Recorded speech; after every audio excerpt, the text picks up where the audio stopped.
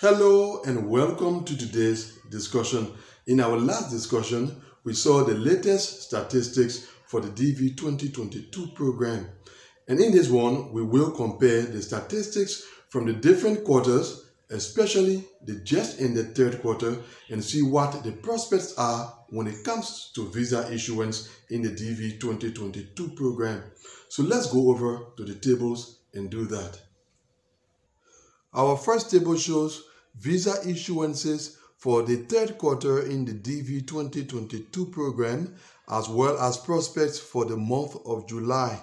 In the three middle columns, we have the number of applicants that were issued visas in the months of April, May, and June, respectively.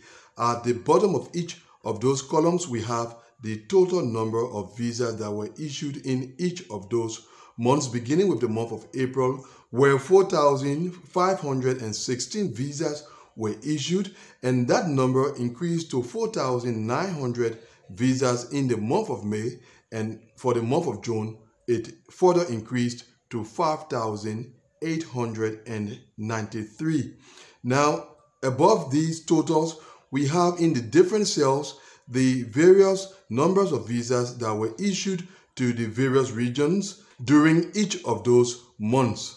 And in our final column, we have the prospects for the month of July.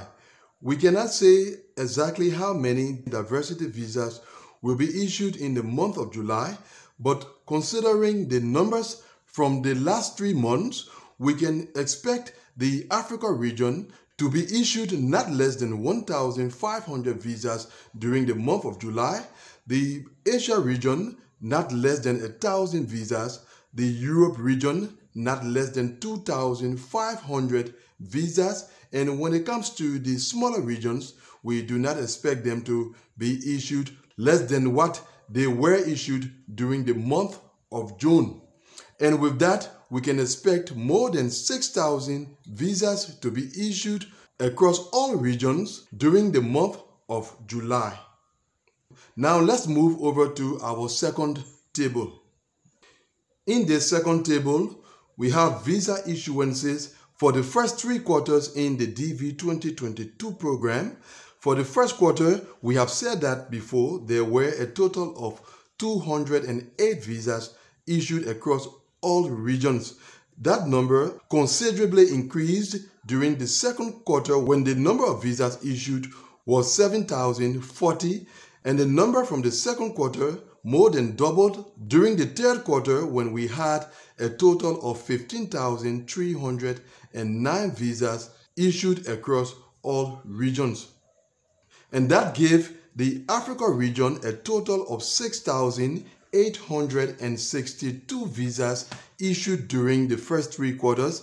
For Asia, it was 4,049 visas. For Europe, 9,983. The North America region received 6 visas, Oceania 522, and the South America region 1,129, bringing the total visas issued during the first 3 quarters to 22,551.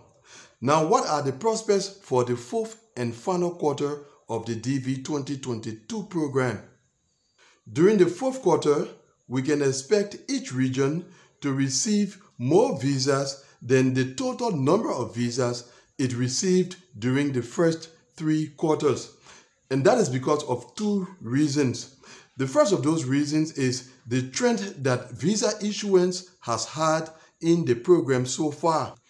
As we saw earlier, only 208 visas were issued during the first quarter, and that number significantly increased to 7,040, which more than doubled in the next quarter to 15,309.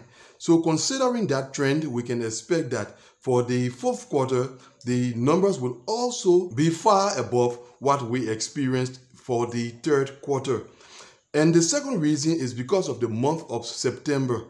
The month of September is usually the month in which the highest number of diversity visas are issued across all regions. And so, because of those 2 reasons, we can expect the Africa region to receive not less than 7,000 visas during the fourth quarter, the Asia region more than 4,000, the Europe region more than 10,000, and then for the smaller regions, more than totals they accumulated during the first 3 quarters.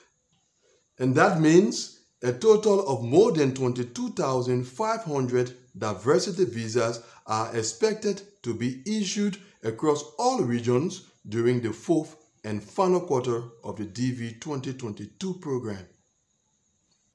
So with such a number, if there is no disruption to the way things are going in the DV 2022 program, we can expect anywhere from the mid-40s to early 50,000 diversity visas to be issued by the end of the program year.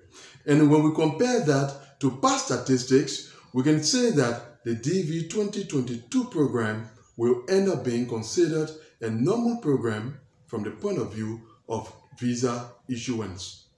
So those are the prospects there are when it comes to the DV 2022 program. And that brings us to the end of this video. Thanks for watching it. And if you are a DV 2022 applicant, I would like to wish you the very best as we enter the final quarter of your program year. See you very soon, God willing. Goodbye.